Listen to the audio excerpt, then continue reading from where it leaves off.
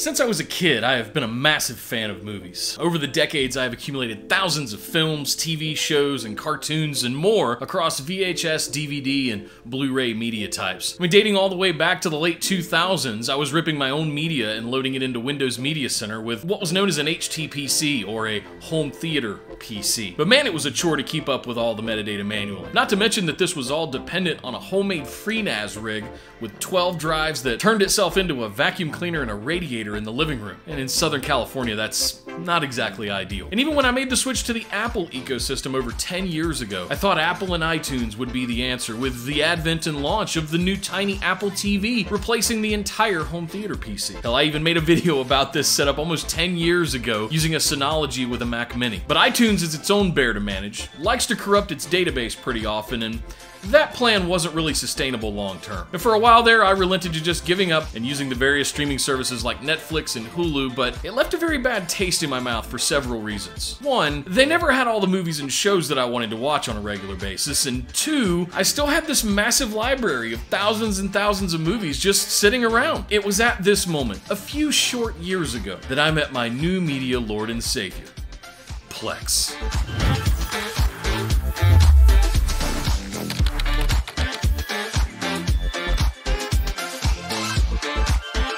Now, before we settle into this video, I wanted to give you a heads up that this is probably going to span multiple videos in the coming weeks and months, because there is so much detail to cover when it comes to proper implementations and the underlying infrastructure required. So today I wanted to go over Plex, the ins and the outs, and my own personal journey with some lessons learned across the different implementations over the years. And then in a future video, we'll dive deeper into some of the nuts and bolts of how to really fine-tune your setup to your needs, so make sure you're subscribed to the channel here, because you don't want to miss all of them. I'll be sure to put chapter markers on all of these as well, just in case you're looking for something specific. But you can always come jump in the Orbital Jigsaw Discord if you have any questions. We've got a few Plex power users in there with us. I'm sure a lot of you have heard of Plex, but have never really drilled down into the details, so I wanted to pretend you've never heard of it before, introduce you to it my way, and walk you through the various configurations I've been through over the years, up to where I'm at today, building my own 4U rack mount transcoding monster server backed by a dedicated NAS and 10 gigabit Ethernet. At its core, Plex is a wonderfully integrated media management platform. It has links and ties to metadata directories like tvdb.org,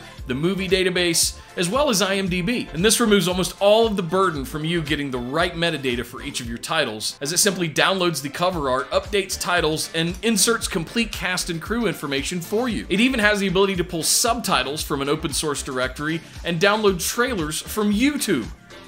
But why is DatacenterDude up here talking about Plex and media management? Well, in exchange for that easier metadata population, it introduces a new requirement: data management and storage. But the two big things I wanted to talk to you about today with regards to Plex are its native transcoding and the shared libraries. These are arguably two of the things that make Plex as popular as it is. Sure, the curation element of building your own internal streaming service is definitely part of the allure, but what really makes that powerful is the transcoding engine built into the software. See, what you have to realize is that there are many ways for you to consume content these days. You could watch on connected smart TVs or in a myriad of Fire Sticks and Apple TVs and Rokus, but there's also an entire industry of smartphones and devices to watch on as well. The trick is that all of these have their own hardware and software and support for various codecs, which is where Plex really shines. See, their transcoding engine has the ability to convert any format to just about any other format. So while you might have a 4K HDR H.265 encoded rip of your favorite movie, not all devices can play that format. Or perhaps you don't have the bandwidth necessary over Wi-Fi to handle that kind of stream. So Plex will transcode or step down the quality automatically for you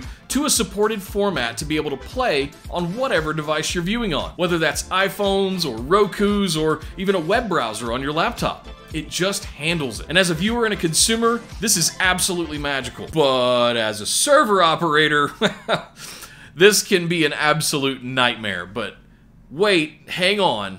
I'll come back to that. Secondly, we need to talk about shared libraries. See, internally, Plex gives server admins the ability to selectively curate content into separate libraries within their media storage, and then choose which libraries they want to share with other end users. Think of it in the context of parents with kids. Within the household, you might have all your favorite Schwarzenegger 80s action films, but you don't want the kids watching those. So you create a separate account on the server, designate only the shared libraries that have kid-friendly content, and this way you can keep them out of your R-rated classics. And let's be honest, you don't really want 127 episodes of Paw Patrol infecting your action movie library, am I right? With the right networking configuration, you can also access your Plex library remotely. So when you're sitting at the airport for 2 hours, you can just put your headphones in and watch a movie from your own library. The possibilities and combinations here are endless, is the point I'm trying to drive home. With that out of the way, let's go back to the part we left out on earlier, because that is the crux of this whole video beyond the introduction and why DatacenterDude is up here talking to you about TV and movies. Hardware configuration for the media server is where it's at. Now, over the years, I have tried just about every iteration of Plex media server, whether it was Windows, Linux, Docker, or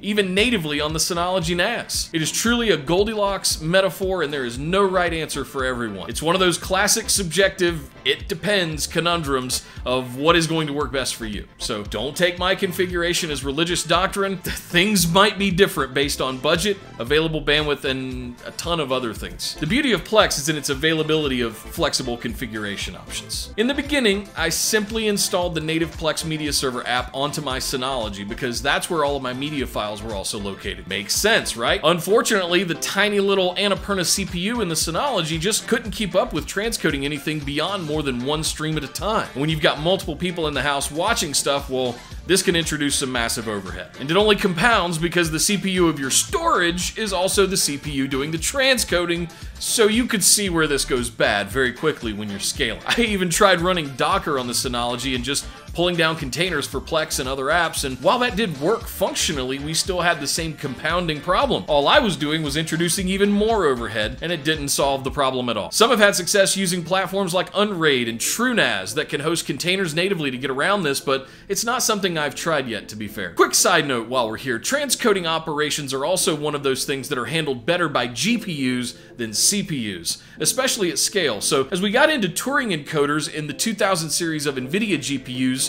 about 4 or 5 years ago, we began to see Plex adopt and support this functionality, which again introduced even more configuration options and arguably even more barrier to entry and complication, but I digress. Now, after I recognized the limitations of the native Synology implementation, I didn't exactly have a spare full-size server and GPU laying around, but I did have a Dell G5 laptop with a mobile 2070 Super in it. Aha! So off I went on a grand adventure of discovery of what the best hardware and OS config to host a Plex media server would be. What follows is a quick breakdown of how all of that went down over the course of the last year. I first installed Windows and worked like a champ. No frills, clean install, nothing but Plex. Laptop CPU and GPU were able to do the transcoding, and I eventually connected it over 10 gig Ethernet thanks to an external Thunderbolt CalDigit adapter, and it was rocking and rolling. But Windows, I thought, that introduces a lot of bloat and wasteful overhead, doesn't it? Let's try Linux! Everything we need, nothing we don't. Yeah! That went about as well as you'd expect. Permissions issues, Docker compatibility, patches breaking everything. Yeah, I was over that pretty quickly. Next I thought, ooh, old Mac Pros. Yeah, big Xeon chunky boy processors. I even went and bought an old Mac Pro for $100 off of Facebook Marketplace, fresh installed the latest OS X, and could literally never get the Plex software working on it. Pretty to look at over there though. So back to Windows I went. Frankly, it all just works. And with some fine tuning, you can actually remove almost all of the bloat from Windows 10 fairly easily. Now with that all sorted out, the next step was to build a proper server. I'll give you a little teaser here of the server as we're in the middle of building it right now. And the next video is going to be going deeper into the configuration of storage and the Windows 10 OS to be the best Plex server possible. As you might have seen in my studio tour video previously, we've upgraded the 10 gig switch and have some NetApp storage arrays going in, so things are going to get fun and spicy as I continue to experiment with Plex platforms. The fun part of this whole thing is that Plex can put a lot of load on a server's CPU, GPU, networking, and even the connected NAS, so I'm looking forward to showing all of that to you soon. In upcoming videos, we're going to jump back in the workshop, do some building on the new server, put this all together and install it in the racks, so make sure you subscribe to the channel here so you don't miss it. Get those notifications turned up. We'll also go over how I do metadata management and storage management of the thousands upon thousands of media files that I now have in my collection using some popular open source software, and hell, maybe we'll even go over the configuration of those. If you enjoy this kind of content from me, drop a like down there. It really does help. And let me know what you'd like to see down in the comments below. Thanks for watching, and we'll see you guys next time. Take care.